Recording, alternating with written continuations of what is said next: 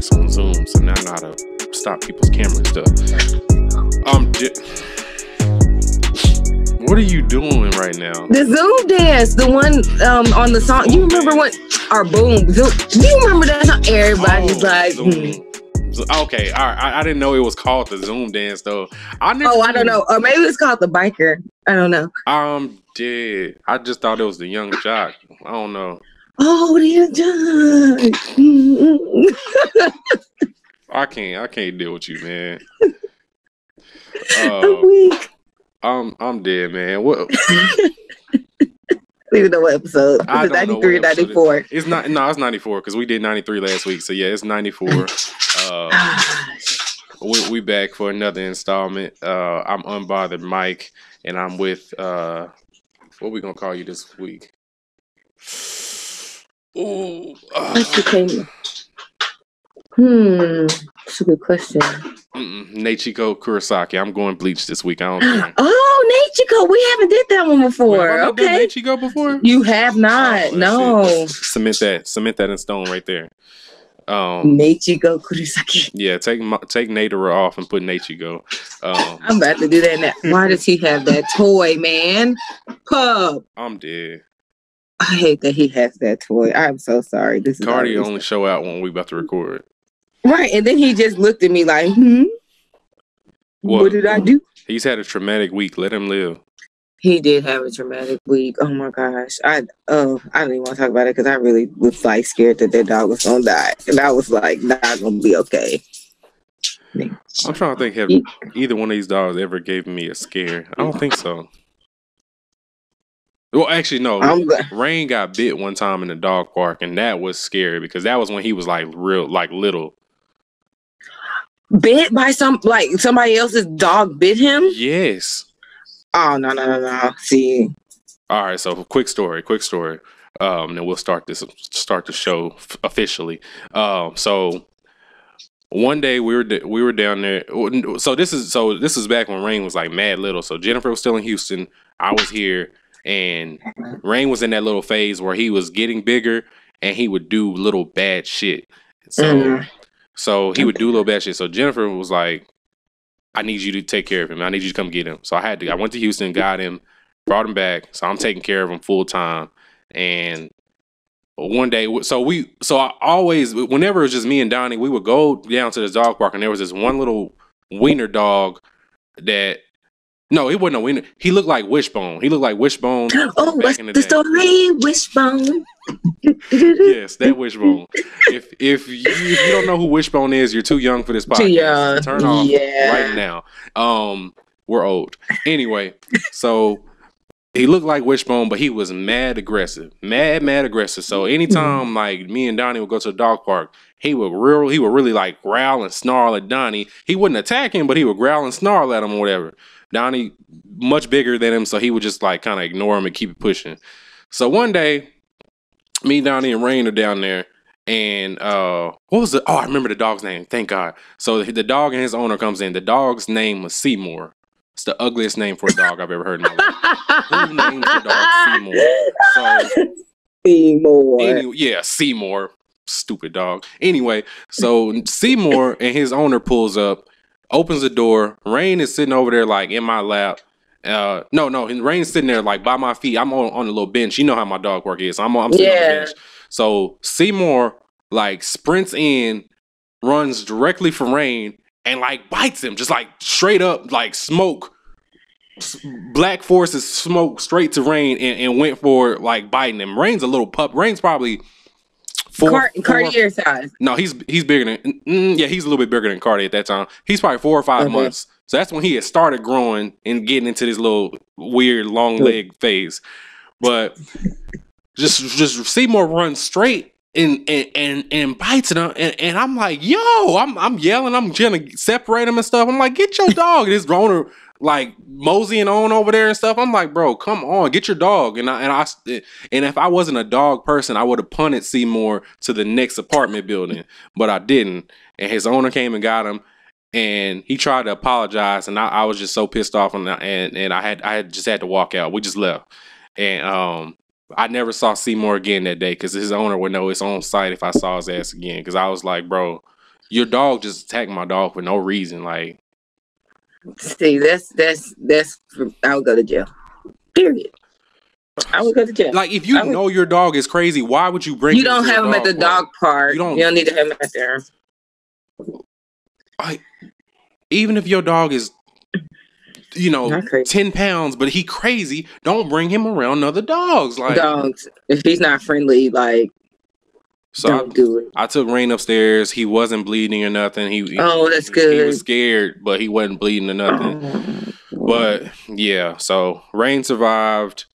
Seymour is MIA, thank God. And yeah, I think that was the only scary moment I've had between my two dogs. Donnie really be chilling, so he don't really get into nothing bad. So yeah.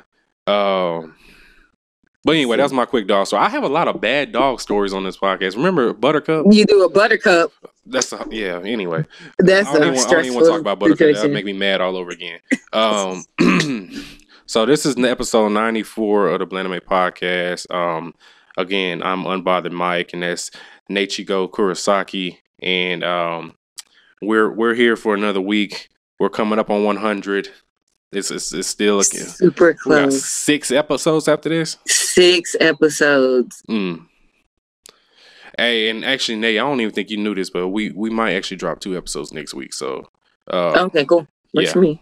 Nah, but you ain't gonna be on this other one. But I'm just saying we gonna have another one on the books. Okay. Yeah, this is gonna be that One Piece pod I've been talking. Oh, have fun. Have fun. I don't want no parts of that. Fun.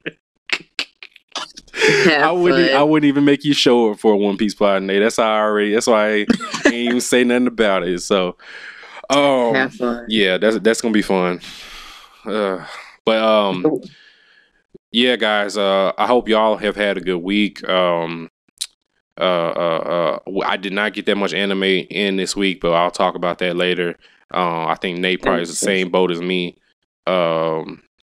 Shout out to the Patreon listeners, everybody that's supporting us and everything. And I think we're good to go on everything like that. So this week we actually have a very, very special guest with us. So we were if I can get my thing to work right. We were contacted by Mr. Mari, and Mari asked us, he said, hey, I have Miss Zoe here, and Zoe is writing her own graphic novel called Primary Deviance. We listened to y'all. We need y'all to talk to her about her special graphic novel.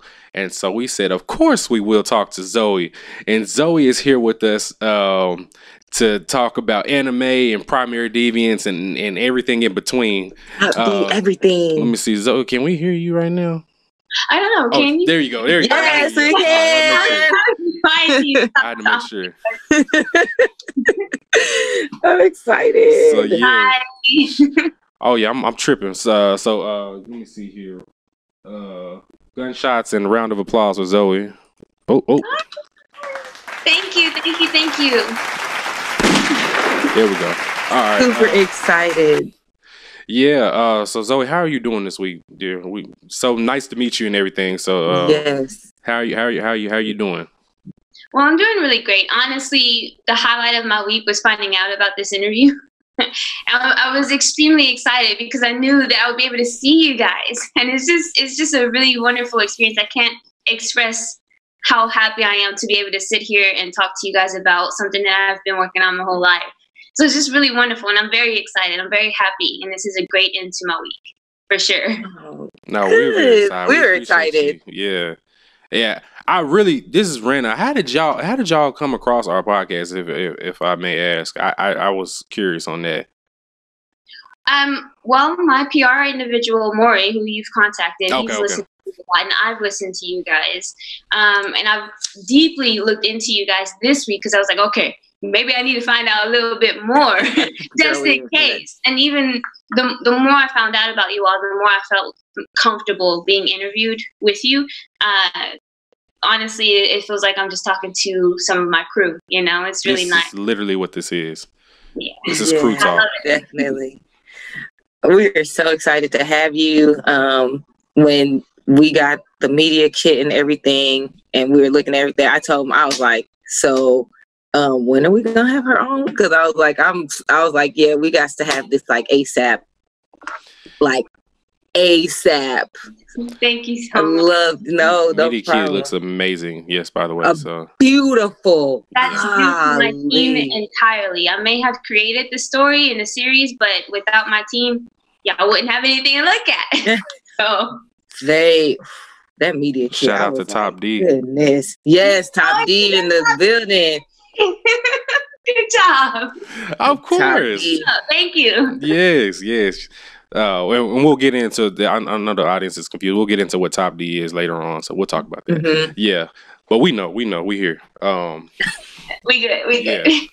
Oh man, all right. So yeah, Zoe's with us this week, man. We're gonna talk about her book and some other stuff. So let's start off with the usual stuff. So who wants to go current watches first? We can let our guests go first. Okay, Zoe, you on the spot. You gotta go first. Okay, well, I definitely am not watching Seven Deadly Sins. Nay, I talked to her about Seven Deadly Sins, and I told her, I was like, look, just go in with the lowest expectations for animation, and you'll be okay. Yeah. So recently, I've been trying to get back with One Piece, to be honest. I'm really sorry about that. Just because I fell off, it's got some of its shortcomings after Ocean 7. But other than that, I've been focusing on rewatching what's been inspiring my series so that I wouldn't lose that passion, such as I rewatched Fruits Basket. Okay. It's got a new animated series for it. It's new art and everything. It's really incredible. I'm very much enjoying it, and I can't wait for the English dub to come out. And from Fruits Basket, I learned a lot of friendship and being able to talk about trauma and a dark past, and that inspires me to make sure that my characters throughout the series faces their past and their trauma. So just rewatching something like Fruits Basket is what I've been doing lately. Fruits Basket is a really good one. That's one of Kasha's favorites. But I definitely have watched it. Tara Honda, oh my goodness. Oh, her story at the beginning, I was like, oh, I just want to see her. She's so sweet. And I was like, I'll be sweet like that. She is such a beautiful spirit. Oh my goodness. She is the nicest person ever. Oh, that first episode made me cry. But I know. Yeah, that Fruits Basket is a really good one. That's really awesome that you get like your inspiration from that show. That's a really good show. Mikey, all right. So I really didn't watch much at all this week. I can't remember last week. Nate, did I talk about me finishing Burn the Witch? I don't think. What? No, I think you said you were going to finish it. So I did. Okay, so I did at that price. Okay, perfect. I didn't think I finished it last week when we recorded, but okay, yeah, I did. So I did finish Burn the Witch. Was very, very, very happy about Burn the Witch. I want more. And come on, Kubo playing around. Like, don't just drop a 3-episode anime on me and then expect me not to want more. Like, I hate that. Man, yeah, it was really good. Now you should really watch Burn the Witch though, because it's real quick and the story is mad good. And I'm like, bro, where's the rest of this at? Like, where? That's how they get you. That's how they get you. I might get my fans that way too. I don't know. No, don't do that. Don't do that. Don't do that. Don't do that. What's the Shannon Sharp? The streets need the whole thing. Like, we don't want no 3-pack. All right. You be stressing when you don't have the whole thing, like needing it. No, it's painful. You gotta wait and wait. And then the ink stuff.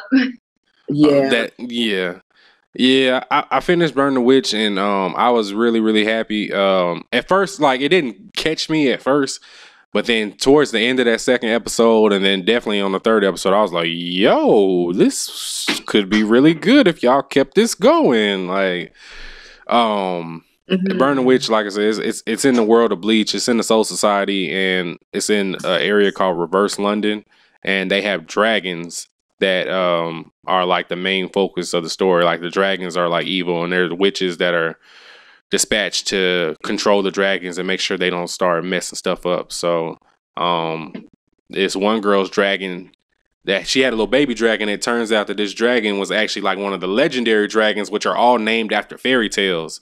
So she had the Cinderella dragon, and man, that thing was super powerful, and watch Burning Witch. That's all I'll say. I ain't gonna go too far on about it. Yeah, watch Burning Witch.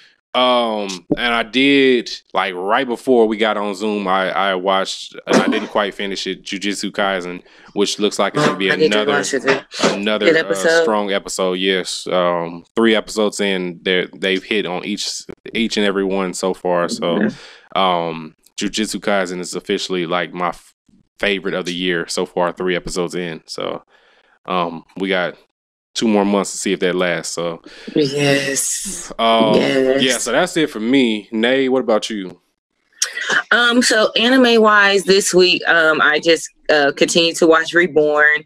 So where I'm at now, I really like how, I guess you would consider it a tournament arc, but basically, as I was saying last week, where I got to Suna and the family got the Vongola rings, and turns to find out another set of the rings have like 2 parts to them, and you have to get both parts to make it a whole. So another possible successor to the Vongola family got the other half of them, so they had to battle it out. So each person that had one half of the ring had to battle it out with the other person to get the other ring. And I really like it went through like the training of each of Suna's family members. It went through Suna's character growth, and like Suna is a dog. Like I really like him. I really like where the story is going. I'm really sold on Reborn. So definitely gonna keep watching it. For everybody who has watched it, I love Reborn himself. Reborn is just so blunt. He is a very good sensei. I really, even though he's a baby, but he is like really. Have you seen Reborn? I have not gotten to the episode that you were describing, but I might as well skip to it.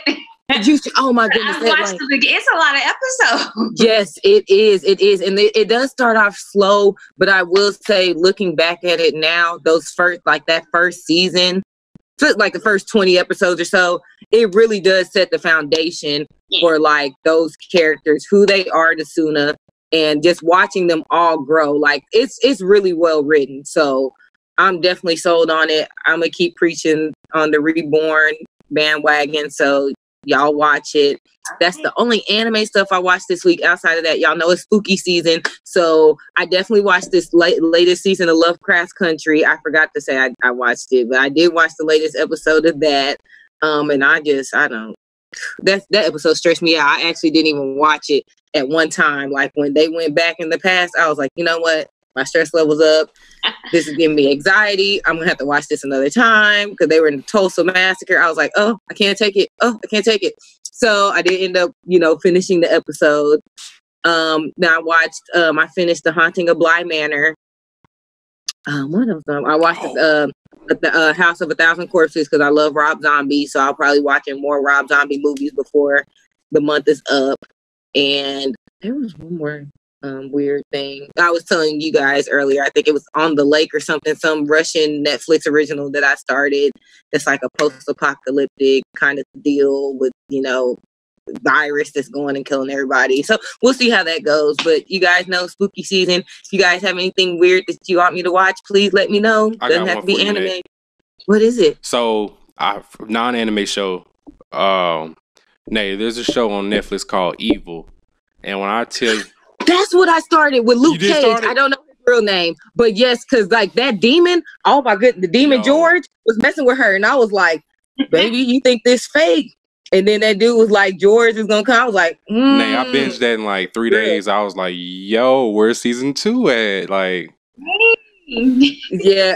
So it's that good. I watched the first episode and I was like, this is pretty solid. I just randomly saw it and I was like, yo, this is gonna good.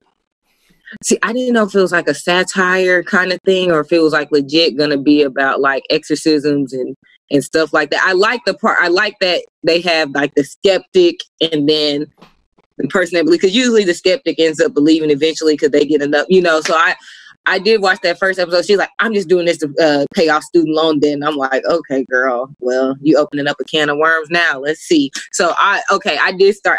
I knew it was something else I started this week.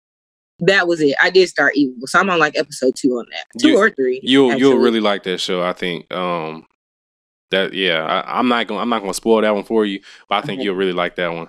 I was like, Nate would probably really like this show because I love this.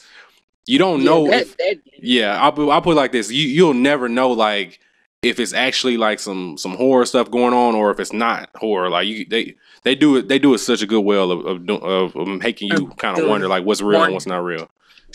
You know what? There's an anime I want to say Kasha put me on it last year and we watched it together. It was called Vatican Exam. I remember y'all talking about that. And it's very similar. Like it was 2 priests. One was like, they were both priests, but one believed more in like the spiritual part of everything. The other one was more like logic, science kind of could prove everything. And when the Vatican sent them out to actually go view these, whether if they needed an exorcism or if these things that were happening were really like evil or if it was like some type of logical explanation to it, very similar. It's called Vatican Miracle and Miracle Examiner. That was actually it actually didn't score that good on my Annie list, but it was a decent watch if you're into like stuff like that, like the Da Vinci Code and so if you're into stuff like that and like the Vatican Church and you know the Holy Grail and stuff like that, I think that's a good show and it's probably good right now, you know, with us being in spooky season to watch too. It's kind of similar like Evil. So y'all watch that anime. That'll probably be my recommendation this week since we're in spooky season, but I'm definitely gonna finish Evil. Thank you. I was like, let me watch this because it's Luke Cage and I didn't know how his character, I like how he's playing his character, but when I seen it, I was literally like, what's Luke Cage doing? He does a good job in the show. I'll put it like that. Yeah, he did. Yeah. He did. That first episode, I was pretty so when that demon, oh my goodness, George, I was like, I don't even like that name anymore. He was messing with that lady. Cutting her finger. I was like, this is ooh.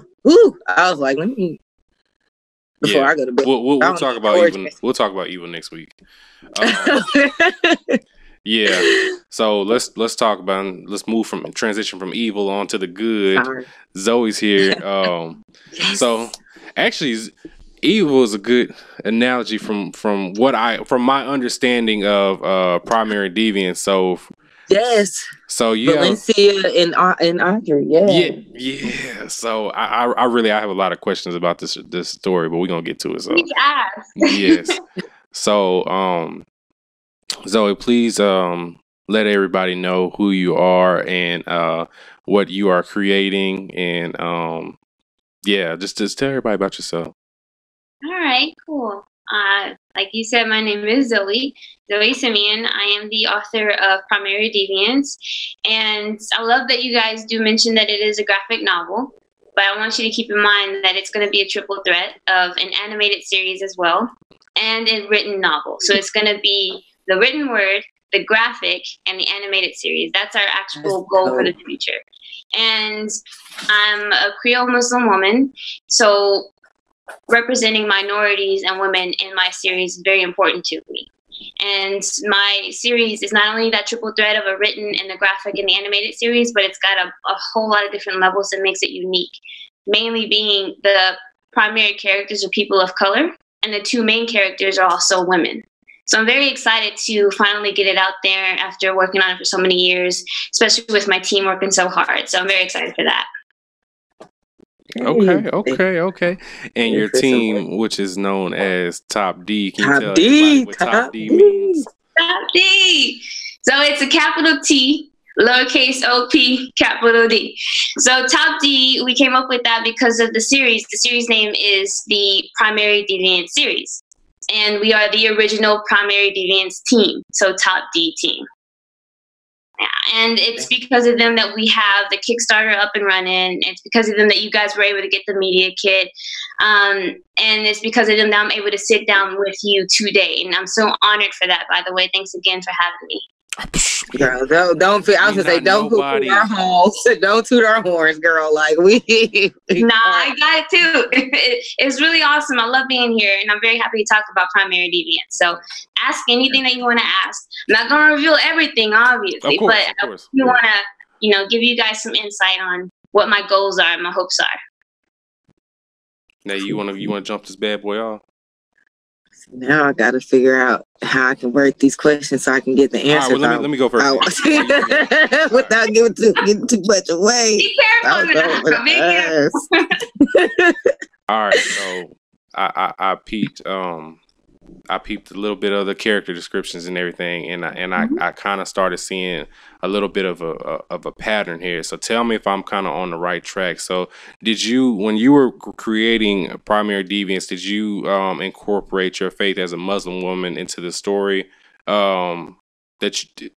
Primarily what you believe, your faith as a Muslim woman into the story, and kind of animated that, I guess, for lack of a better wording. That's okay, you did good. So, no, actually.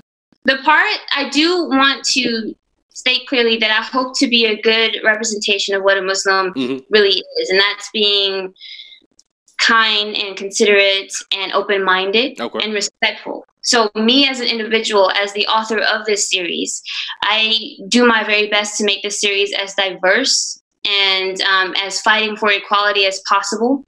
And I stand for the fact that I am a Muslim woman, and I want to be able to represent, this is my faith as a Muslim. Equality is very important. No matter your race, no matter your religion, mental health, no matter your class, regardless of who you are, what you are, everyone deserves to be respected and accepted. And that is something that I put into my series. So I'm representing that aspect of myself as the creator of this series. Okay. That's so good. This is not about the series, but this was something I kind of wanted to state when I read your a little bit of your bio, and I thought about it. I was like, oh, I should say this. I got my undergrad in criminal justice too, with a emphasis on forensic science. So I just thought I'd say that because I was like, I forgot that.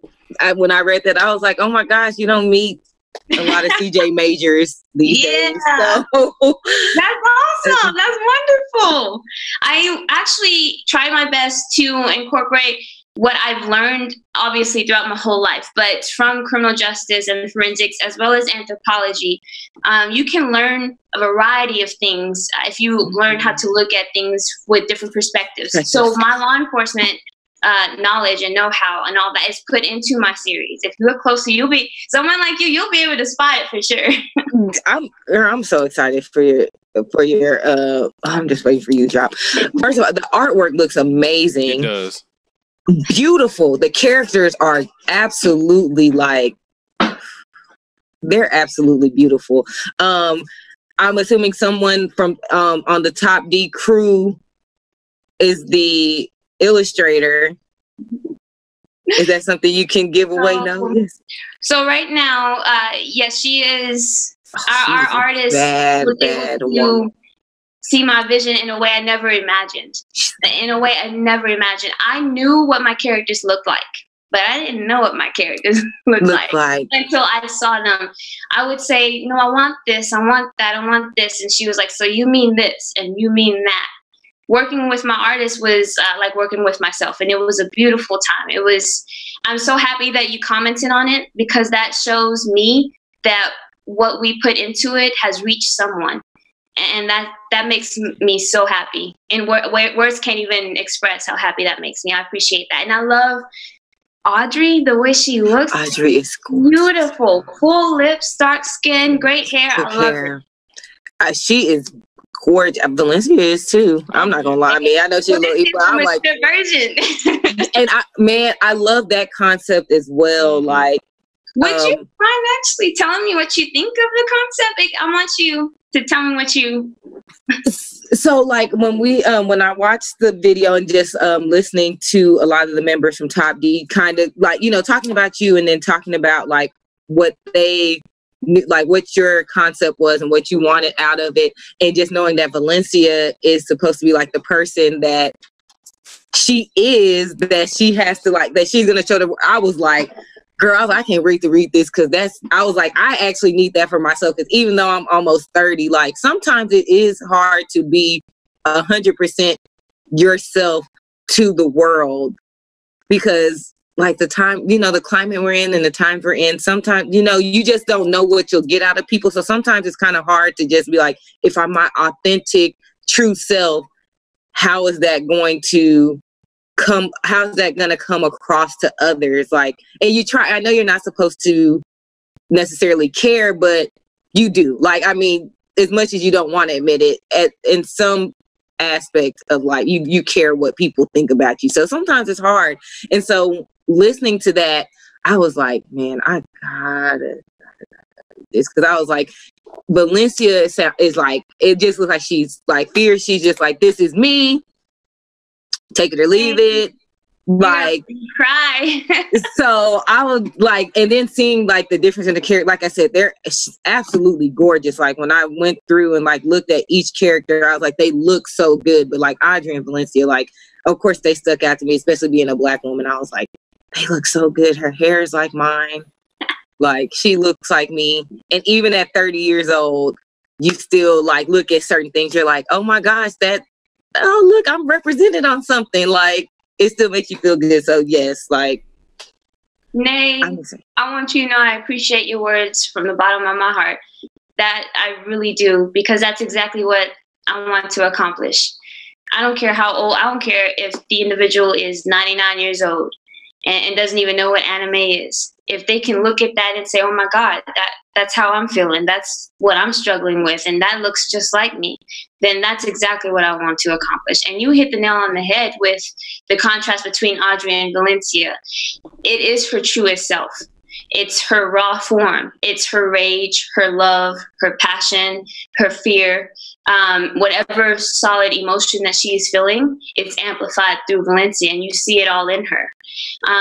So you hit that very well. You were on point, and I'm so excited for you to learn more about their interactions with each other, and Audrey's growth into who she really is, because no matter how confident you are on the outside, you do have self-doubt, and Audrey feels self-doubt. She fears herself sometimes because of how she's actually feeling, and that's part of why Valencia exists. So that's wonderful to hear from you. Thank you. No, thank you for creating such a beautiful, like, this story is going to be, I'm excited for the story. So just for the record, especially the graphic part, because sometimes I can be a little lazy when it comes to reading. So it's okay. That's why I like different forms. And I will definitely read it, but like me being a lazy adult, it's not always the first thing I go for. So you'll be able to watch the anime someday too. That is good. It's true. The streets need that. Do especially the when I tell you, they look so good. And Enigma too. I was like, Enigma is so pretty. I'm like, oh my gosh, these women are like beautiful. Like the guys look good too, but they're handsome, they're cuties. Right, they're cute. I'm like, yeah, you guys are okay, but like just seeing the women, like, and then the name Enigma. Can you tell me what made you name her Enigma? I mean, I kind of have an idea of why you did, but just so the listeners can know why you named it. What's your idea? I mean, it's hard for me to explain.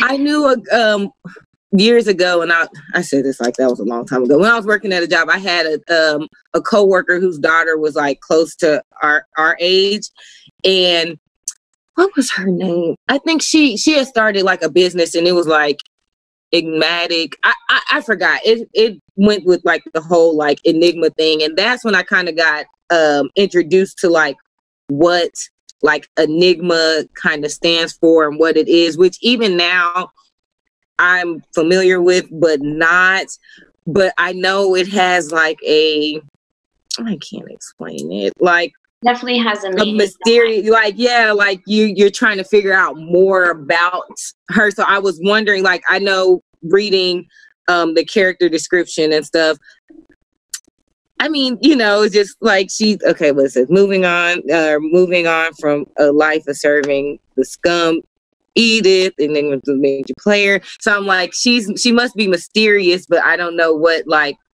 you know, if it has to do with like Edith and like what she went through with Edith that makes her mysterious, or if like just her in general, like things before she met Edith and had to work for her make her like that. Do we ever find out anything more than what she's just going to be a mystery the whole time? But I knew the name. I was like, she named her. It stood out to you.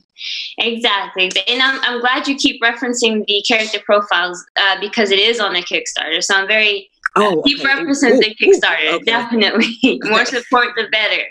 So every single character, their name means something. So Audrey means something, Arlick, Glenn, all of it. I put that to that individual specifically. So for Enigma, yes, I did choose it for a reason. For her, aside from the fact that I love that word, and I feel like it describes me sometimes being out of the box and strange and different and mysterious. For her, the reason she is the Enigma in this series is because everything that she does is just strange. But that strangeness is what moves things along and moves things forward and helps slap other characters in the face of, wow, wait a minute, okay. So Enigma, her presence in that name is sort of her way of putting a mirror to each character. And her actions are enigmatic. Okay. That's exciting. Okay, because I was like, that name, she looks pretty mysterious. Like what is she up to? Like something. Okay. I'm glad you said that. Okay. Ooh. Okay. I'm not gonna. Mikey, you got anything else? I actually want to circle right back to Audrey real quick. So, there's two things, and I'm probably off, but I want you to tell me I'm off. But so let me ask you this first, Zoe. Zoe, do you watch JoJo's Bizarre Adventure at all? No, I haven't yet, actually. Okay, so that takes that thing out of here. Sorry. Okay, cool. I'm crying. That's fine. I just wanted to make sure. So Valencia and Audrey. So this is my second theory, and this is the one that makes more sense. So I know that Valencia is basically her true self. So would you kind of say? So I watch a lot of superhero stuff. So like for example, Superman is the main person, but Clark Kent is kind of like really the costume when you really think about it. Like his true self is Superman, but he has to wear Clark Kent to kind of be in society and everything. So when I'm looking at Audrey and Valencia, I know you said that Valencia is more so the true essence of who she is, and maybe Audrey might be the costume of the two counterparts, basically. Does that kind of make sense what I'm saying? It does. And I'm very happy that you even addressed that question. So on Edith, by the way, I just want to make sure that it's clarified. Edith is the name of the planet. So it's not Earth. It's definitely, the name of the planet is Edith, which also has a meaning behind the name. But so on Edith, there are tier profiles, and Audrey's tier profile, which is based on occupation, she is a servant. As a servant or as a person who's out in society, you have to put on a facade. You have to control yourself. And for Audrey, especially because of all the trauma that she's been through, which will be presented in the story, she has shut down everything else that does not fit and what she has to do, right? So that is her facade. That's her mask. Once she encounters her true self, which is Valencia, that mask gets chipped away and it begins to just not matter anymore. So it's not necessarily, this is my facade, I'm going to put it on for you. No, it gets to the point to where I'm not even going to attempt to put on a facade anymore. So it's not necessarily a mask switch. It's going to be her character growth. You know what I mean? Does that make sense? Mm-hmm. Yeah. Okay. Yeah. That does make a lot of sense. It's just, oh my goodness. I love Arlick's artwork, by the way. Thank you. It'd be so cute. So I really don't want to reveal everything, but like, is the little one, the big one, is the same Arlick? Yeah. Okay. Look, now you gotta be careful what you ask. I know. Now, if you do go on the Kickstarter, you'll be able to see the image of little Arlick. And is it Big Arlick or is it a different one? I don't know. Okay. You have to read the series to find out. but they do look a lot alike, don't they? Yes. They look like my dogs. Cute. So I was trying to. Okay. All right. So cute. All right. Yeah, I loved it. I loved it. And I'm also a fool for, like, you know, I love fire stuff too. So just the fiery edges, perfect. Mwah. Well, he is a elemental. He is a fire terrier. I will go ahead and give you a little tidbit about terriers. Terriers, don't think of an actual dog that's a terrier pup. It's not what Arlic is. So terriers in the Primary Deviance world are midnight magic creatures. So midnight magic is a forest that encompasses most of Edith. And Arlic and his species lives in there in the darkness, right? And there are different packs of terriers, and he is a part of the fire pack. So Arlic himself is the only one, aside from his mom, who can control the element of fire. So he, in a sense, you could think of it as royal blood. He is an elemental. So he is the next one in line to be leader of the pack. That's why he has that fiery edge in the eyes. And you won't see that in any other terriers. And you'll be able to explore his world and his race and all that a lot more throughout the series. And it's very intricate and exciting and wonderful to explore. So I'm very excited for that too. But yeah, I'm glad you like it. And he is fire elements. And as an elemental, the way I'm using that word is he can control it. He basically embodies that element. Mm-hmm. So did you grow up on the same, how do I put this? Did you grow up like watching the Saturday morning cartoons, animes, and then is that where you got your start when you started viewing, you know, this genre of cartoons, I guess? Oh, that's a complicated question, but the simple answer is yes, I did grow up watching Yu-Gi-Oh! And Dragon Ball Z and all that on Saturday mornings when I wanted to wake up early for some reason. Absolutely, I did grow up on that, and that is a huge part of what made me me. And then it got to the point to where I would look at it and I would say, dang, I wish that I could live that life. But that's Japanese thing, that's what they do. I could never see myself in that. But dang, I want to be a ninja. I want to be a pirate. I want to do this. I want to do that. But I can't. Why don't they look like me? And it got to the point of me just wishing that I could see myself in that realm. And magical and wonderful. And it inspired me to be strong and care about friendship. And it gave me some wisdom. But it wasn't someone like me giving me that wisdom and that strength. So from watching the Saturday morning cartoons, I grew into my passion of wanting to see someone like me represented in that world. And that's how Primary Deviance came. That's what I'm talking about. I'm trying to tell you, that is such a beautiful thing. Ooh, just gives me chills. Straight out of Orange, Texas. I hear you, girl. Yes, represent Orange, Texas. Tiny little place. How? This is random. Because now people are like, oh, why are you asking? Do you know how far is Orange from Woodville? If you've even heard of Woodville. Woodville, oh my gosh, I have no idea. Okay, well, let me ask you this: how far is Woodville from Louisiana? Woodville, maybe 2 hours. Because Woodville's about an hour outside of Beaumont. Oh, then Orange is extremely close. I would say you'll blink 30-45 minutes from Orange. I'm wondering if it's right there. Woodville, if you blink, you will be through it and not even know you drove. Are you in Woodville right now? No, I'm in Dallas, but I had a teammate in college that was from Woodville, so I would go down there and you probably crossed paths with Little Orange. So yeah, we're about 40 minutes from Beaumont. Yeah, I pulled it up on Google Maps. I cheated. I'm weak. Yeah, so it appears that Woodville is north of Beaumont, so it would be northwest of Orange. Okay. Very accurate. I would say Woodville is literally like this. I think they have a neighborhood Walmart and a Dairy Queen and a Jack in the Box. That's my thing that I did with my crew was go to the theater, which only played 2 movies at a time. And they shut it down, and I loved it. Like, we only had a theater. That's all we had. 2 movies at a time. So, yeah, I understand that. But the good thing, again, it brings it back to my story. Everything that I am goes into Primary Deviance. So the good thing about growing up in Orange is the sense of community that I had. Oh my gosh, I'm so thankful to have had that. And I put that into my story. So Enigma, for example, where she comes from and what you will learn about her past, there's a huge sense of community because she starts off as a servant as well.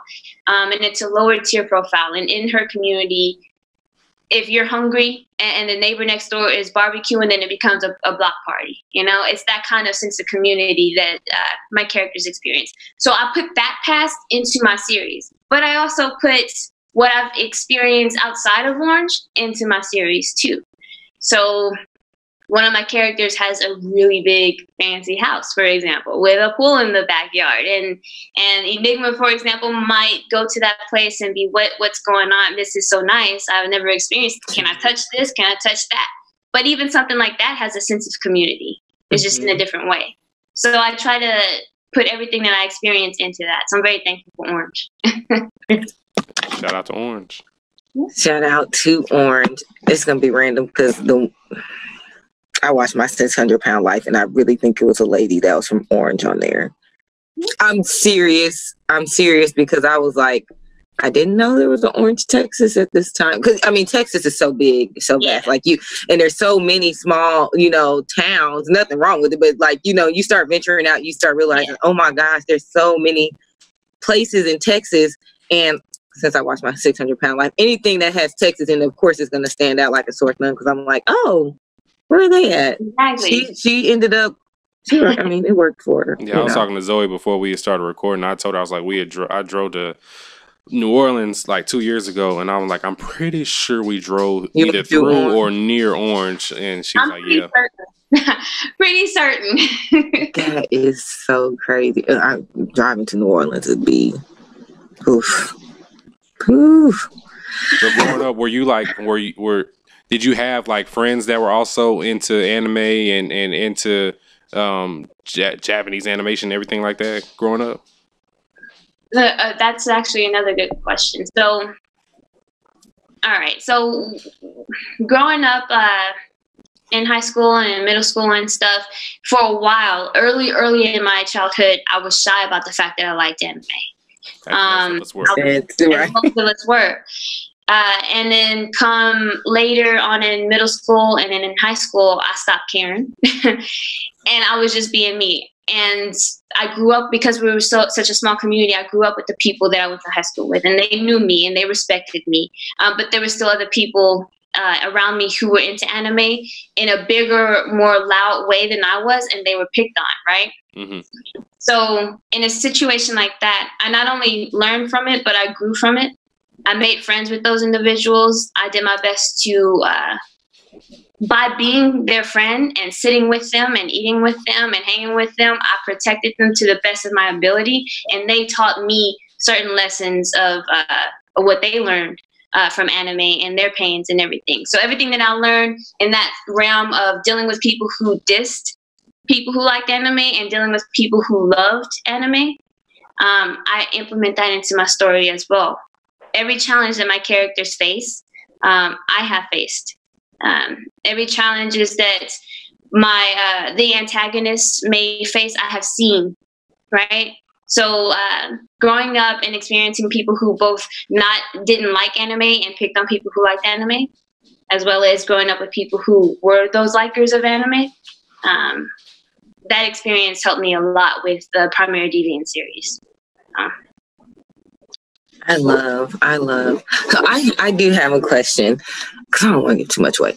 But the video that was attached to your media kit, will the people who purchase the Kickstarter and donate to the Kickstarter, will they be able to see that 15-minute interview? Okay, awesome. Because I was gonna say it was really nice to just see like everyone that's in Top D, just what they think about you, how highly they think of you, just kind of seeing you like in your element. Yes, that first of all, they are lit, but like just seeing you in your element and just like hearing the different perspectives, and just like it was just really nice to see that. So I'm glad to know that that'll be part of the Kickstarter, because I really enjoyed watching it. I was like, oh, they're so nice. Like, thank you. Absolutely. Yes, it is on the Kickstarter, and it is a big part of it. Explained a big part of why we do what we do, and all of those individuals, except for one, were family. So everyone of Top D, they're family.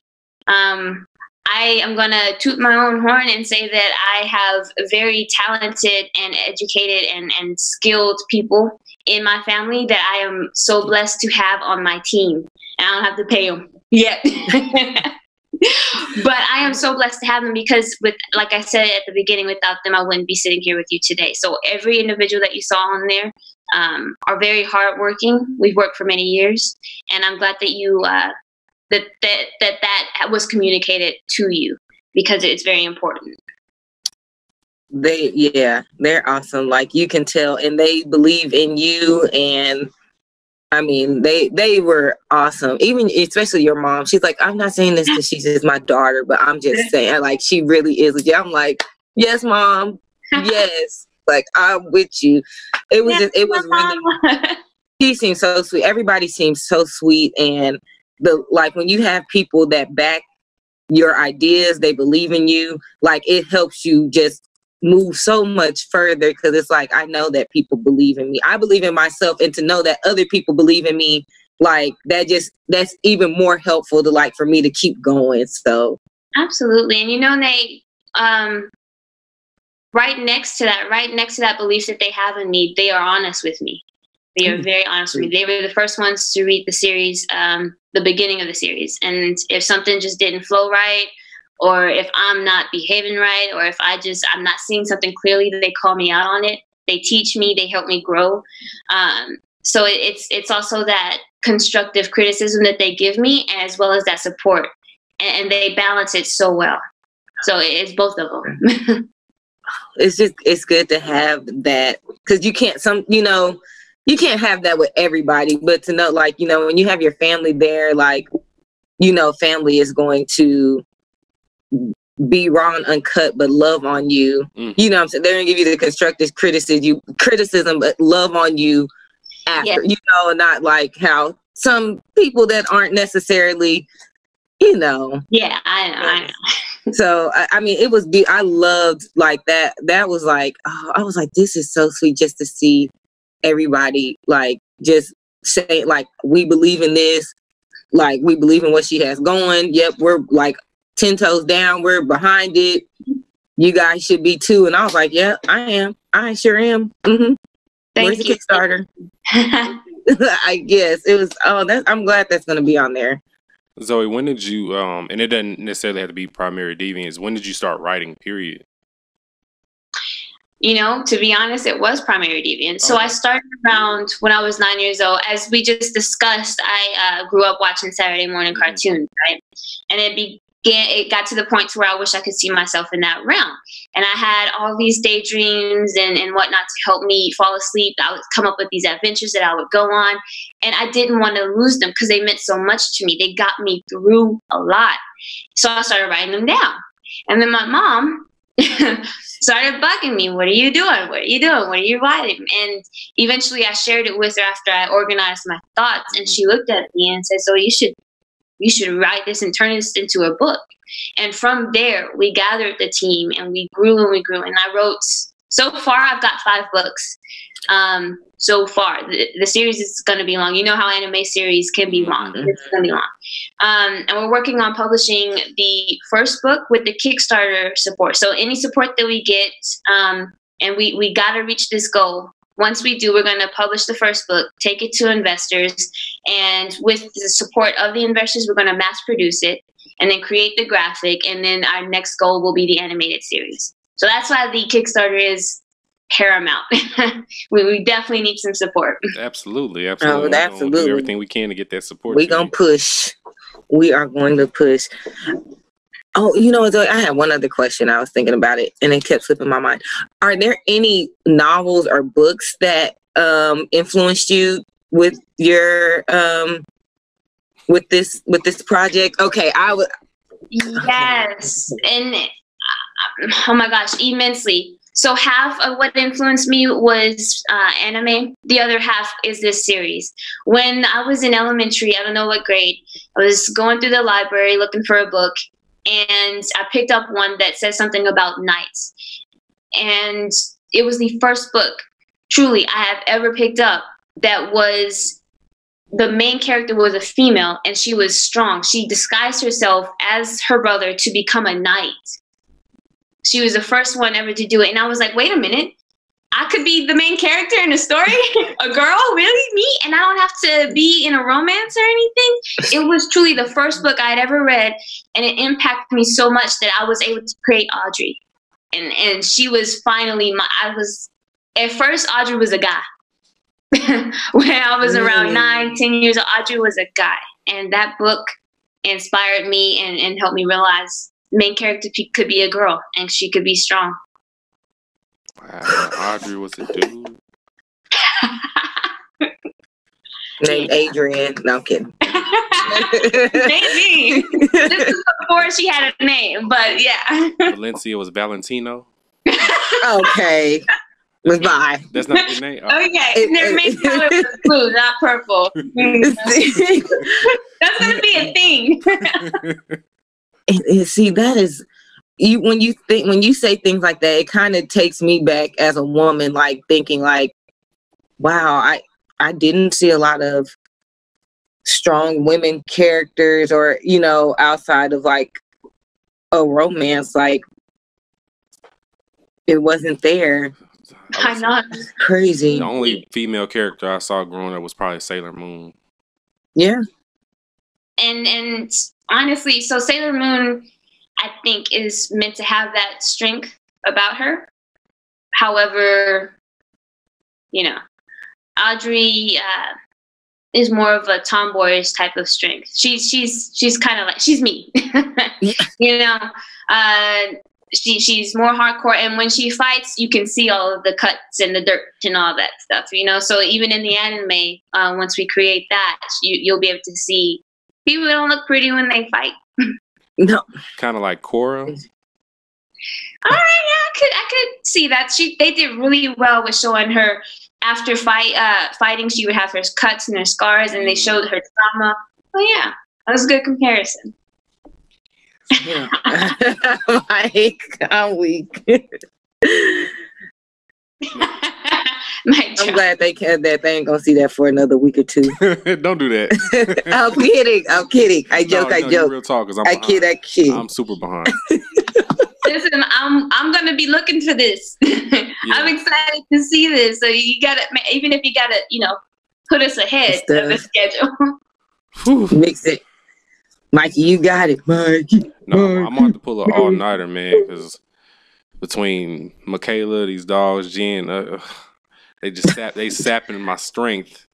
I'm so mad you put Jen's name at the end. 100% Jen, yes.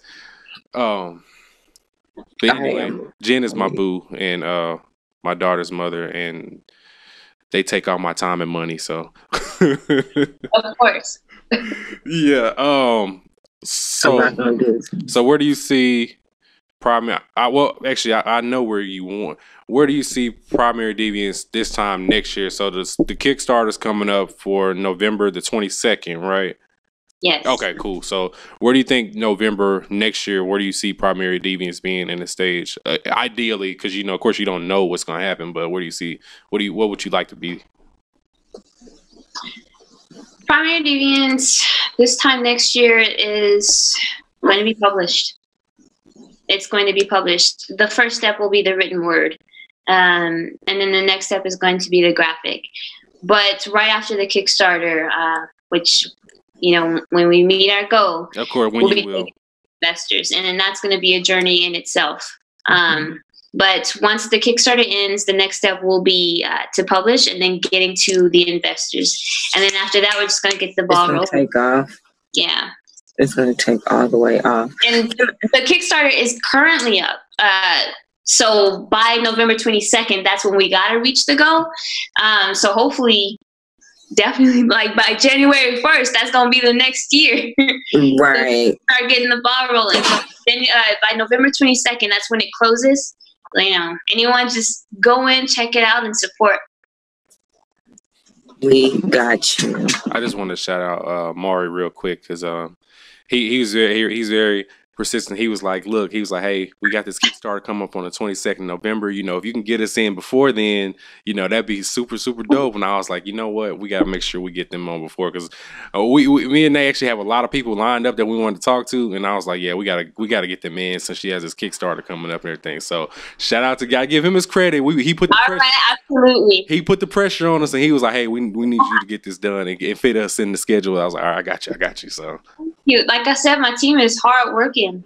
They're extremely hardworking. Been working for years. So thank you. Yes, shout out to Lori. Yeah, no, definitely.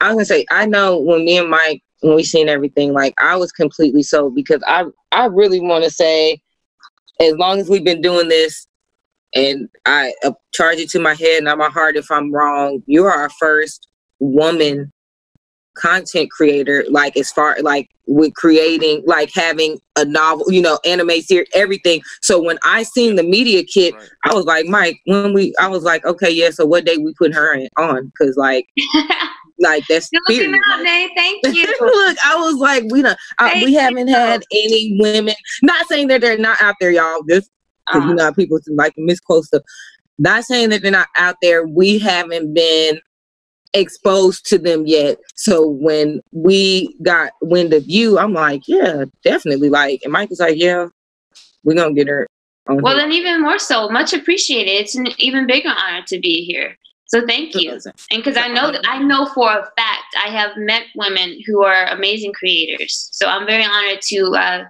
be seen as one. You definitely are. And what you have written, what you have going, your team, it's really good to see. And so you have Blanime support 1000%.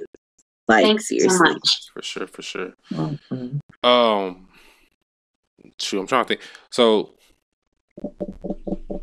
Zoe, was there anything that we haven't discussed that you wanted to put out there for the people to know about Primary Deviance?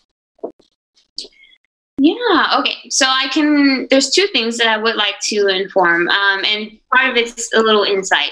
The overall idea of, the overall storyline for Primary Deviance is following Audrey on her adventures. So she breaks the law of birth and blood by running away from her life of servitude.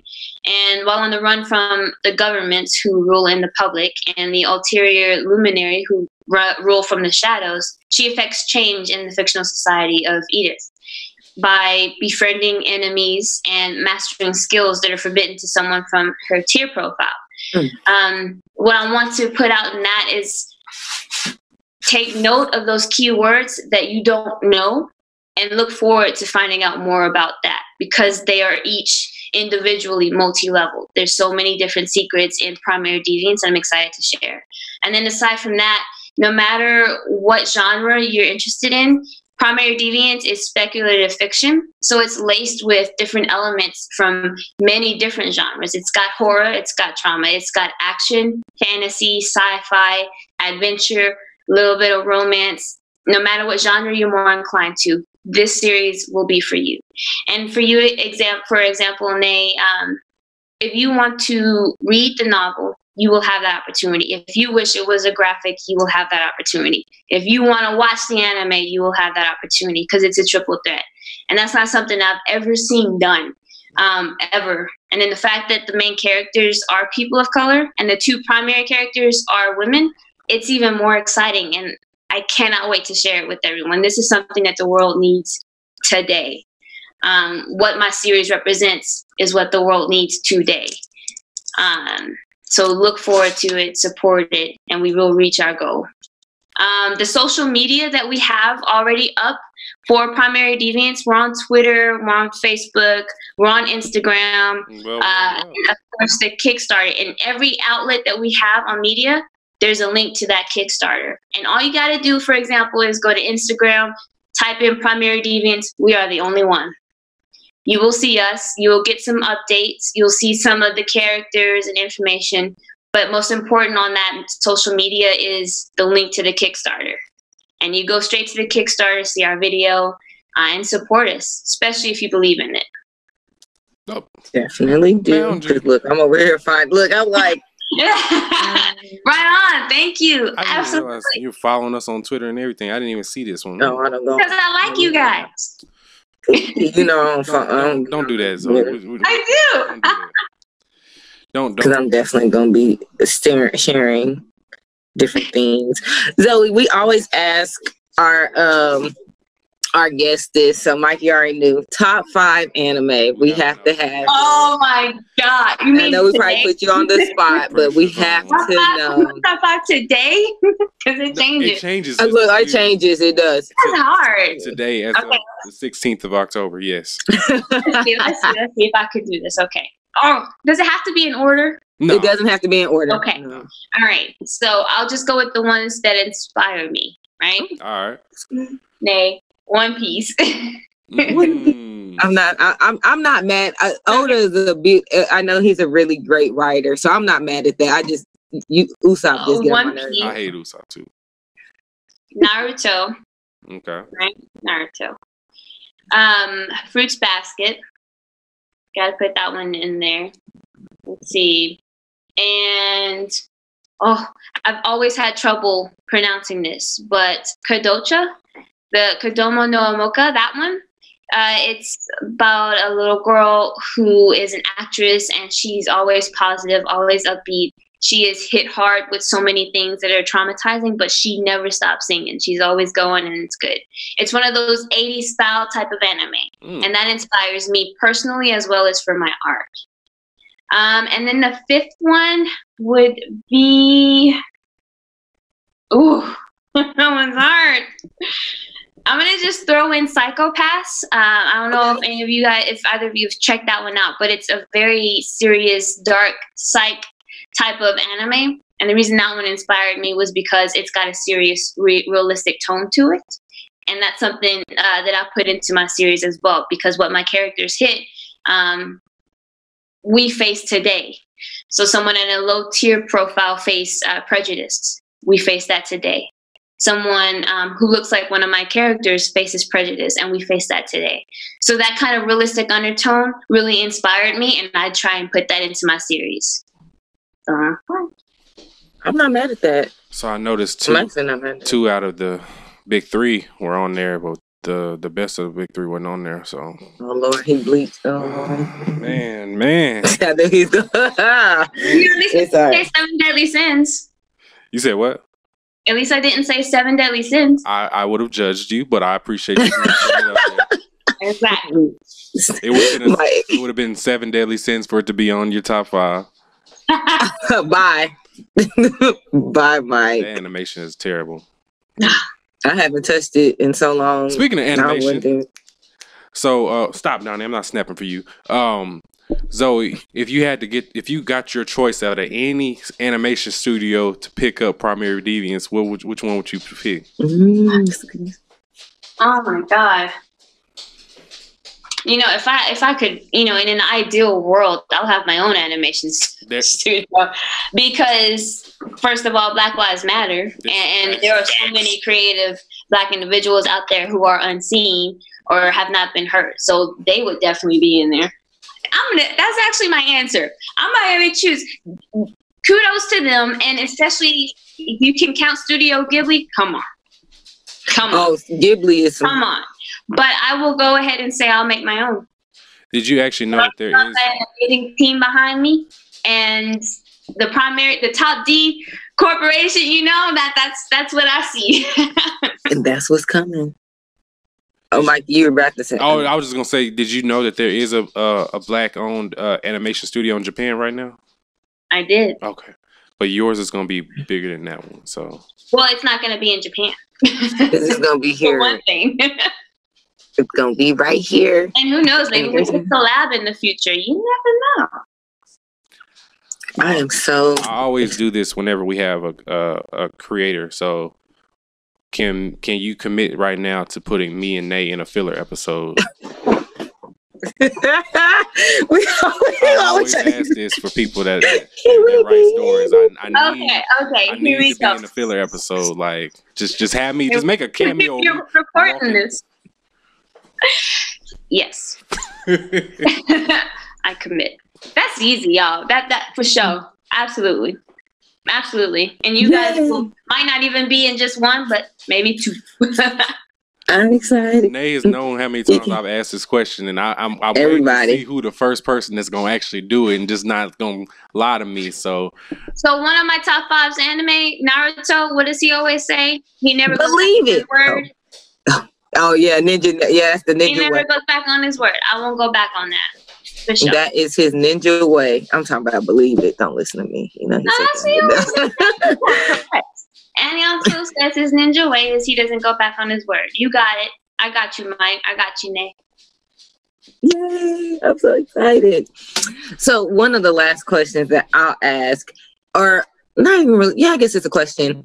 What would you tell someone in particular, maybe a younger Black girl or woman that's listening, that has like dreams and aspirations of creating some type of content, whether it is a book or a podcast, YouTube channel, whatever it is, what would you give them for advice? And it could be general for anybody, but I know in particular, like ones that look like us, because, sometimes we need to hear from us. Hear it outside of ourselves. Mm-hmm. Yeah, absolutely. There are two things. One is, this is extremely hard. It's a double-edged sword. It's your passion, but it's also your pain. Mm-hmm. And that is okay. Don't ever feel like you are the only one who feels that way, because I'm feeling it every single day. This is very hard to accomplish, but I'm not going to give up because I'm determined. So maintain that determination, no matter how scary or how painful it is. I am actively doing that in this very moment. I hate being on camera, but I'm facing it because I'm passionate and I am determined. And then the second thing is, you don't have to be the most talented or the most beautiful or the smartest. Lord knows I am not the most talented or the most beautiful or the smartest. Hard work and passion can get you there too. Where are my? It's beautifully said. I know. Where's the hand clamp? I'm blowing it. I'm blowing it. Here it is. I'm blowing it. Beautifully said. And you are gorgeous, girl. So don't even say that. All right. Thank you. You are beautiful, girl. Thank you, because like that, that type of advice really is helpful for a lot of people that listen to us. And I mean, even for me and Mike, like I said, it doesn't, you can get inspiration. You don't have to, somebody can be younger than you, older than you, whatever, to get like encouragement. So thank you. I actually asked it for myself, guys. I threw y'all under the bus for it, but it was for me. To be honest, you asking me that question inspires me. So I appreciate that. And I hope you recognize that you have made my day, you and Mike. And I hope you recognize that you asking for my advice has given me strength. So I try. It's very encouraging. It's nice to be around a Black woman content creator and just seeing their project, seeing it coming into fruition. We're excited to see everything that happens from this point on, because we already know you guys are going to hit your goal by the 22nd of next month. So you guys go check out the Kickstarter, go support. Y'all know how we are. We're about to go support it. I'm ready to see. I will read the novel because I want to know what happens. So look, Mike is he said that like she never reads, which I don't. No, but you do though, because like anytime we have somebody that we talk to, like whether it be Fiasco or whether it be God Punch, Nate, like everybody will usually send us like a copy or something beforehand. Nate will read it like that. So Yeah, when she's invested, she reads it like without a question. So yeah, so. Well, all right then. Now you can just get the triple threat through and through. You can get the written, the graphic, and the anime. Yes. And I would hope even you have the triple threat. Why don't we make it a quadruple threat? And maybe one day you could do a live action. Did you say maybe or yes? We will do. Oh, you guys gonna do a live action? Oh, can I be an extra? Hey, me and my. Can I be an extra? Yay! Please don't forget about the little people. I would definitely like to be an extra, even if I'm just walking by on Edith. I don't know. You know, it's all good. The little people do the footwork. The little people are the most important, in my opinion. They're the big people. You're with me in this moment. So come on, you good. Might gonna be an extra. I'm dead.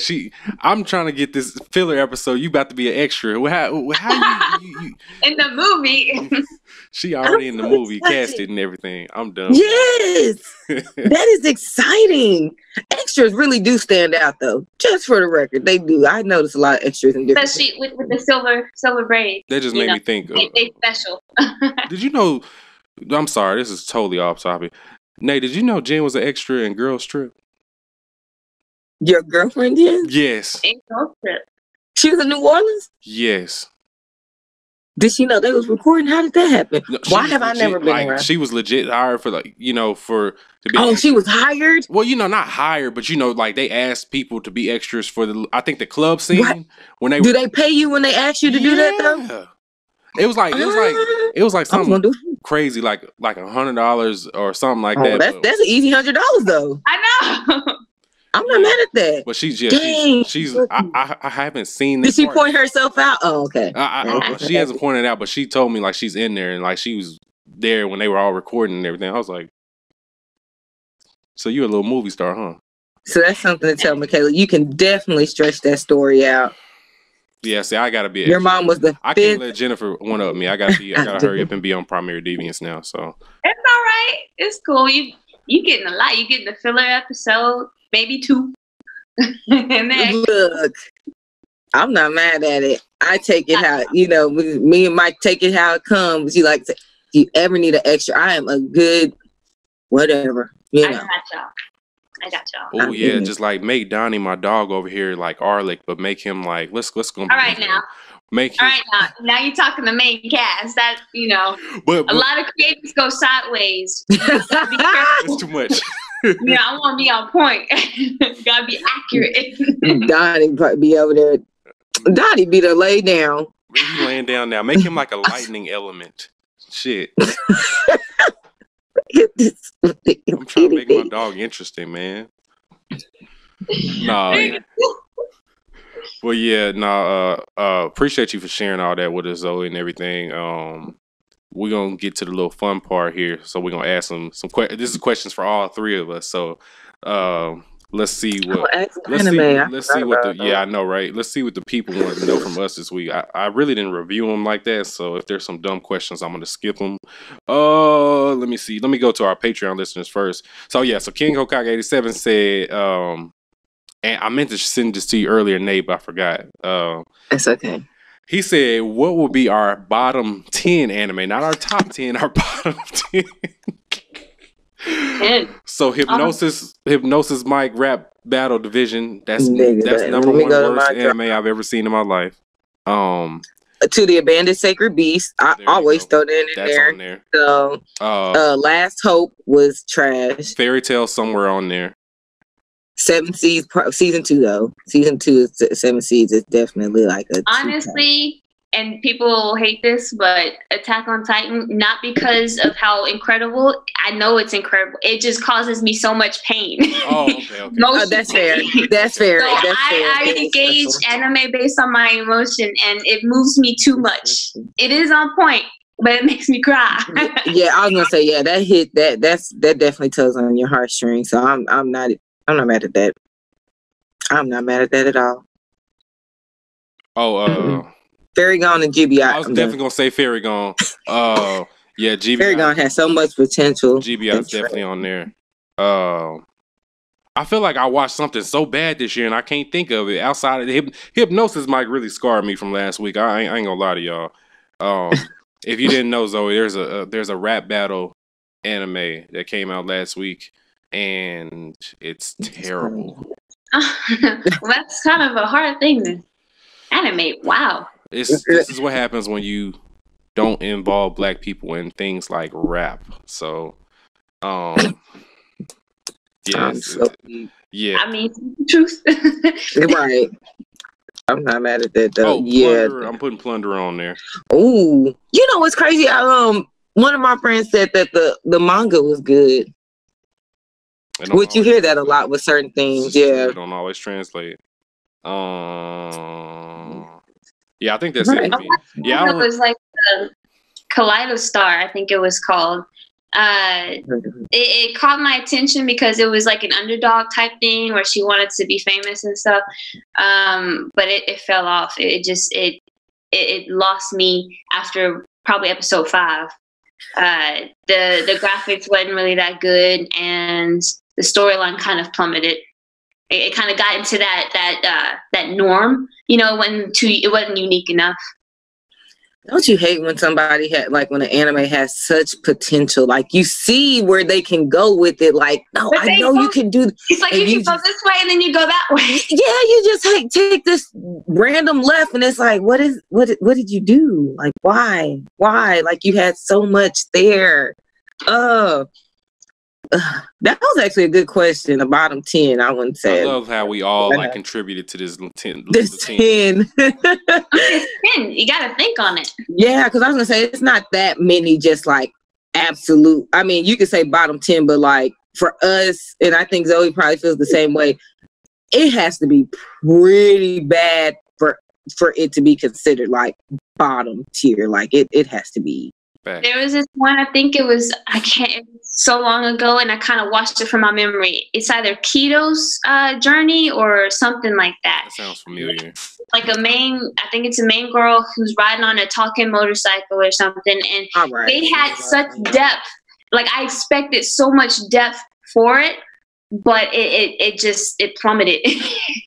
it had me in the first few minutes, and then it just like, what the heck? It went sideways. I think it's called Keto's Journey.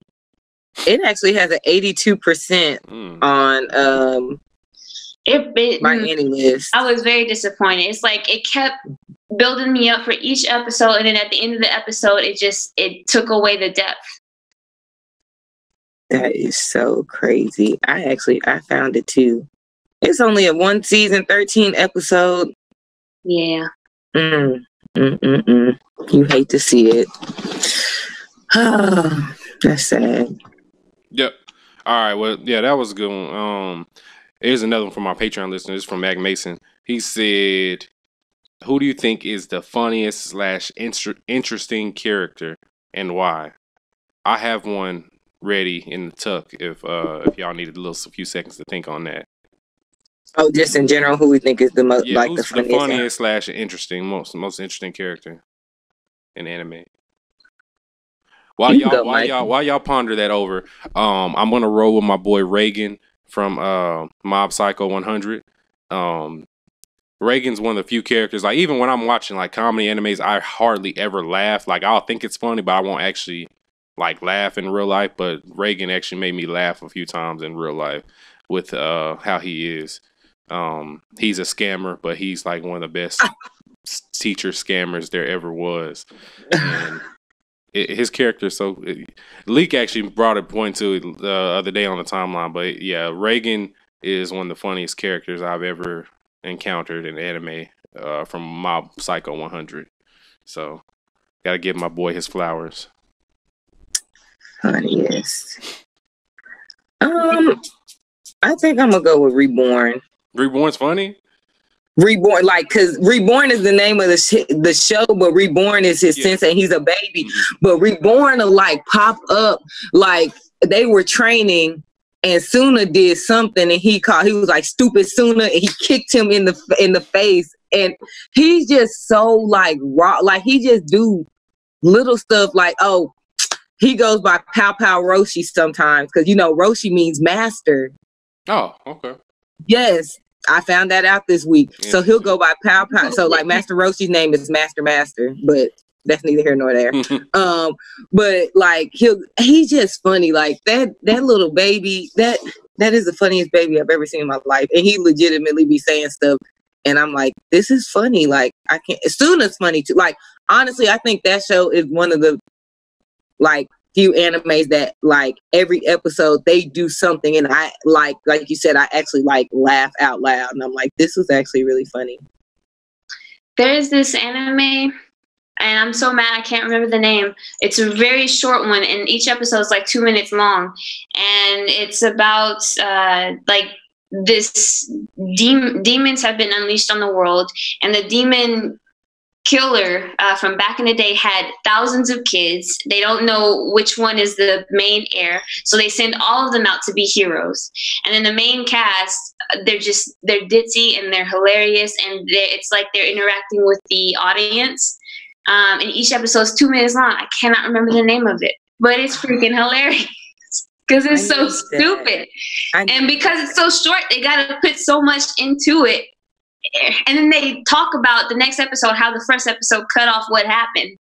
It's just very interactive. I liked it a lot. Oh, if you remember the name, please let me know. Oh, it's on Crunchyroll. I'll figure it out. I need that. Oh yeah, Gretsuko or Retsuko is somebody that's really funny for me too. I'm gonna combine these next two questions. These next two questions are definitely for me and Zoe. So yeah, Nay, I know. Nay. They One Piece. Oh yeah, have fun. How'd she know? All right. So Lord Vale 93 said, Lord Vale, aka One Piece Defender here. But my question is, will y'all keep watching One Piece? So that's part one. And then somebody else named the Weatherman said One Piece check-in. So just want to know where we at. So as of right now, Zoe, I just finished Water 7 and Eni's Lobby, so I'm like that part right after Eni's Lobby where Shanks pulls up on Whitebeard on a ship, and yeah, so. Yeah, it was such a good episode. Okay, so I'm at the part where they're underwater already, and they've met Neptune. Oh. So yes, I will keep watching it because, like I said, it's one of those big anime from my childhood that has inspired Primary Deviance.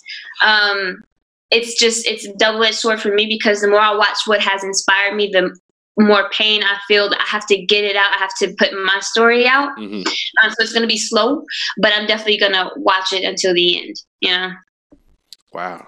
So what episode number do you think you're on right now? Just roughly. 6. Oh my gosh, I don't know. Season 6. So that's probably like episode 600 and something, maybe. You're in the 600s? I'm way up there, way past where Shanks meet Whitebeard. Yeah. Okay. All right. Yeah. We're gonna have a whole One Piece pod next week, but yeah, that's you'll definitely have to listen to that one because you might hear me act ignorant, but just know I'm a good person. It's okay. All right, let me see what else we got here. Compression.pants.poppy said, if DBZ is the godfather of the big three, what, if anything, do you consider Yu Yu Hakusho to be the big three? Oh, come on. Oh, sorry. They the other. I mean, honestly, like if they the big brother. Yeah, if we have to do this big three thing with Dragon Ball Z, then I would have to say Sailor Moon, Dragon Ball Z, and Yu Yu Hakusho. If we have to do it that way, the big dogs of the 90s, I guess, is what they're trying to imply. Nay. I mean, I agree with that. And he said, "What, if anything, do you consider Yu to be?" I just feel like they're like the big brother. Like, okay. Yeah, they're just 90s throwdown here. Okay. Yeah, I love. So we are talking about the big three from like what we will watch. That's like obviously you've seen this one. Okay, come on. So the big three: DBZ, Yu-Gi-Oh, and Pokemon. Oh yeah. Come on. So those are the big three I grew up on for sure. Hands until like Toonami got Naruto and Samurai Deeper Kyo and all that stuff. The main things like Saturday mornings, Pokemon, Yu-Gi-Oh, and then and DBZ, and then Saturday nights. So Zoe, when Pokemon came out, what 94, 90, early? 90s? It was like probably the mid 90s. The mid 90s, right? Okay, and Yu-Gi-Oh would have been like late 90s, early 2000s when it came out. I think that they're a little bit after this era. Only I do respect them, especially some childhood favorites and everything. I think because Dragon Ball came out in the 80s, and Dragon Ball Z came out like I want to say like 89, 90, somewhere in there. Sailor Moon for sure started in the 80s, and then I think Yu Yu was like 92 if I remember correctly. So then DBZ, Sailor Moon, Yu-Gi-Oh. Okay. Wait. Yu-Gi-Oh over Yu. Have you seen Yu Yu Hakusho? Mm-hmm. Oh, okay. All right. Just making sure. What are your thoughts on Yu Yu Hakusho? Oh no. That's why I say Yu-Gi-Oh, DBZ, and Sailor Moon. Listen. And I took that personally. I'm sorry. No, you gotta be honest. When she's honest. She's honest. My chest. It hurt your heart. Much respect, though. Much respect. It's just, it's the top three for me. But much respect, no doubt. No doubt. I respect it. A little. Mike, man. No, we good. I'm gonna let her make it. She got the best picture in the background right now. So, yes. All right. So I think we got 3 more questions. One of these is kind of weird. They asked, "Let's play Xenoverse 2." Anyway, so yeah, I'll say this last one. Okay. All right, so this is the one. Nay, you might enjoy this one. I don't know how to pronounce this name, so I'm not even gonna pronounce their name. But he said, what girl characters would you want to see on an anime version of the Bad Girls Club? Ooh. Look at Zoe's face. Oh God. My reckless women characters that I would love to see scrap. I feel like Noelle could be, because she's so bougie from Black Clover. Noelle could be on there for sure. Yoruichi. Yoruichi had the let me go, because I got some ideas. I would put Ino on there for sure. Oh yeah, Ino, that's a good one. Sakura will get beat up. Yeah, Sakura. No, but y'all know who would dominate? Who would dominate and be a fan favorite? Who? Valencia from Primary Deviance. My fave. She gonna be my anime queen. Big so yes, absolutely, absolutely. Yes, I definitely. Okay, so Valencia's in that thing. I'll put Retsuko. Because Retsuko have a nervous breakdown. I am dead. Yeah. I would definitely. Nami. Sorry, Nate. But Mike, Nami. Nami, yeah, definitely. Yep, Nami. Oh, from One Piece? Yeah. Yeah, she do got a lot of attitude. Oh, yeah. She'll from Attack on Titan, she'd be ready to fight. She ain't talking too much. She ain't gonna talk. Ain't gonna be no talking. Be hands. Yeah, it's straight hands. It is straight hands. I was trying to. Old girl from Disney Wonderland. Keiko. That girl. I wouldn't want to live in no house with her. She had to stay in there. If I was in that house, I'd be like, nope. Either she goes or I go, because you look like you finna kill us. I'm not doing, like, I can deal with a fight, but the blood coming out and you just chop. I have nothing for that. She can't stay in the house with us. I'm done. Oh, shoot. I think, that's all I got off the top of my head for the Bad Girls Club. Is funny. Rachel from Tower of God, bro. Because she a snake. And you always got to have a snake in the house. Yeah, she would be the one. Big, white, nasty, smelling, fat bitch. You know I hate Rachel. You know I gotta play that when she's mentioned. She is trifling. She'd be the perfect person because she gonna mess somebody over in the house. She gonna do something real shady, and they gonna end up getting kicked out the house for her. And she gonna be sitting in the back, and she gonna be smiling like, I got you. And ain't nobody even gonna know. Yeah. Shout out to all the problematic women characters. Y'all need y'all's flowers. Really, Mike? I am crying. Okay, yeah. This last one wasn't really a question, but this is actually from where_you Ben. So Ben wanted us to know. He said, when y'all reading Fiasco issue 3? Ben is another writer friend of ours that we've had on the show recently, and he's dropping his comic Fiasco issue number 3. His trailer came out today, so shout out to Ben. Yes, Ben 10. Yeah, that's what's up. I gotta put his trailer in the Facebook group. Don't let me forget that name. Okay. Yeah.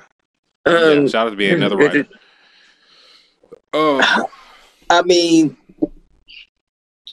is issue 3 out already? Am I missing something? I think the trailer dropped. When is issue? Yeah, issue 3 ain't when it. So I'll read it when it comes out, and if it already came out, then I'll go check it out. I don't think it came out yet. That'll work. We'll talk. I'll talk to you. Okay, I'll yeah. Tomorrow. I need clarity. I almost said something crazy. But the date y'all just need to pay attention to on this podcast is November the 22nd. So that's the date y'all need to say. You have up to the 22nd. So start now, peeps. Anything helps. And then to share the social media to other people you think might be interested. Absolutely. Yes. Thank you. I'm gonna remind everybody what y'all social medias are for at the end. But I'm gonna put the ads in the description of this podcast, so they'll be able to access Primary Deviance very easily and everything. Let's go ahead. Let me see here. Oh yeah, this is one anime news time. I just saw one interesting article this week, and I just thought it would be kind of interesting to talk about. So a pro athlete where is he at? Where is this guy from? From Poland. Pro athlete from Poland. I think he's like a soccer player or something like that. Legally changed his name to Goku. I'm not mad at that. Well, I'm kind of mad at that actually, because out of all the names, let me put on my reading. He better be the coldest. He better be the coldest ever in anything. You do gotta be cold. Yeah, you can't just name yourself. All right, so this is what the article says. There are millions of Dragon Ball fans around the world, but some go harder for the series than others. There are full families who have dedicated themselves to Goku and Vegeta. Now, one mega fan is making headlines after changing their name to suit their favorite Saiyan. And it just so happens that this man is a pro footballer. Joan Roman, a 27-year-old athlete on Poland's Medyz Legnica, I don't know how to pronounce that, has officially changed their name to Goku. The footballer has previously played for Manchester City and Barcelona. He is now going by the name Goku as reported by Goal.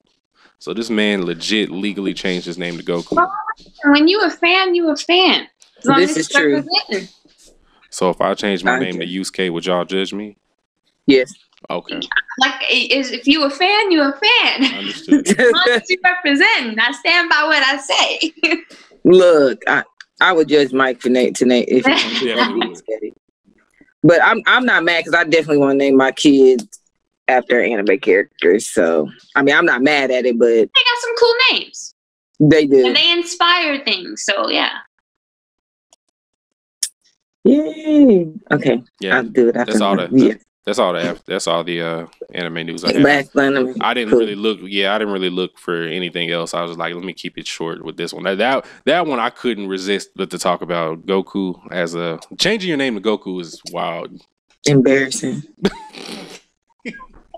I mean, you better be cold. Like, it's not really embarrassing, but you better be cold. That'd be like me changing my name to Najita. Yeah.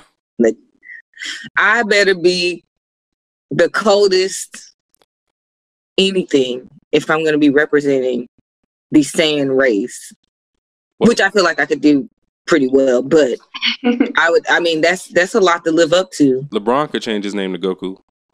He definitely could. and nobody would think twice about it. I know. There's no question.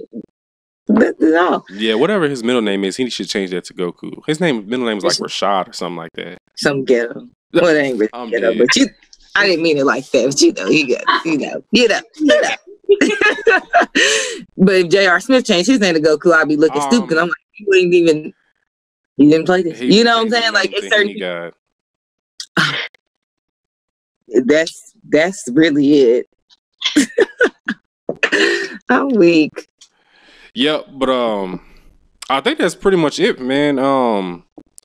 So Zoe's Kickstarter, as we've mentioned, is going to end on November 22nd. So by the time you're listening to this, it should be the 21st of October. So that gives you a whole month to go and click the link in this description, which is going to contain the link for the Kickstarter, and contribute to the cause. Zoe is now officially backed by the Blanime podcast, so make sure you go and support this young lady, and so we can get this filler episode with me and Nay. The faster y'all support, the faster you can see me and Nay on screen. Absolutely. Yeah. So Zoe, like I said, we're gonna put everything in the description on here, so people can get to it and access it easily. And then we'll mention it again a few more times, so make sure everybody doesn't forget, and on future episodes, and go from there. I think that's pretty much it. Is there any final thoughts that we want to get off before we get out of here? Zoe, thank you for doing this with us. It's been awesome. You are a beautiful person inside and out. I've enjoyed it truly. I'm humbled that you guys even wanted to do this interview with us, because like me and Mike really just feel like we're just, I don't know, every day. I would say we're just like everyday Joes. So like when people want to collab, it's always a humbling feeling, like, to know people actually listen to us and want to interact with us. So I've enjoyed it. I'm waiting for the novel. So as soon as it drops, I'm in there. I'm ready. So thank you so much. And again, I appreciate being here.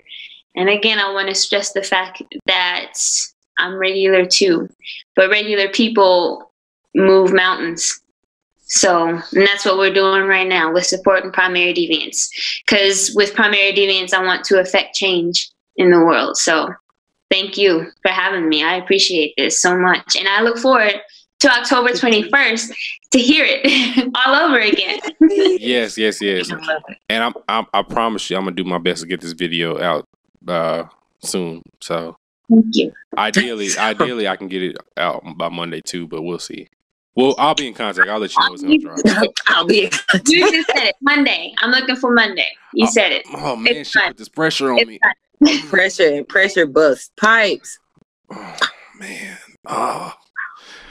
You got it, Mike. Well, I believe in you. Yeah, I'm going to have to really... I ain't getting no sleep. That's fine. All right, man. Well, once again, Zoe, thank you so much. We appreciate you for coming on with this, and we appreciate y'all for reaching out to us and listening to us and supporting us as well on your end. So thank you. We're going to do everything we can to support Primary Deviance, and we look forward to seeing Audrey and the rest of the characters on the screen, on paper, on everything. And yeah, that's pretty much all I got to get. Oh, real quick, do we have anything that we want to recommend for our listeners to watch going forward? Vatican Miracle Examiner. Okay. That's mine. Psychopaths really was deep. It had another season, and I haven't been able to get to it. Of course, my Kickstarter. Of course. Kickstarter. I think I'm gonna put Akadama Drive. If you haven't if you haven't checked out Akadama Drive, it's on Funimation, and it's some of the best animation I've seen. So yeah. And of course Jujutsu Kaisen. So well, on that note, y'all support that Kickstarter, and we have 4 things that we want to live by, Zoe. So, wash your hands, wash your ass, watch anime, and wear a mask. Those are the 4 rules that we live by. I love it. Do it again. This is. Oh, one more time. Okay, all right. One more time for the people at home. Wash your hands, wash your ass, watch anime, and wear a mask. That's what we live by here at the Blanime podcast. So on that note, y'all have a good week and support Primary Deviance, and we will be back on the flip side. Skirt, skirt. Bye, everybody.